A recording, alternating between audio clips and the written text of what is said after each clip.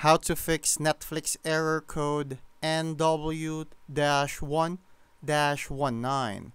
I'm going to tell you how to fix Netflix error NW-1-19. This error usually means your device can't connect to Netflix. So first, check your internet connection. Make sure your Wi-Fi or Ethernet is working.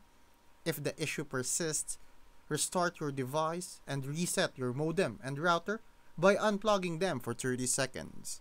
If you're using a VPN or proxy, turn it off as it can block Netflix. You can also try connecting to your device directly to a modem with an Ethernet cable for a more stable connection. If none of these works, go to your device's network settings and make sure DNS is set to automatic. Still not working? Contact your internet provider or Netflix support for further help.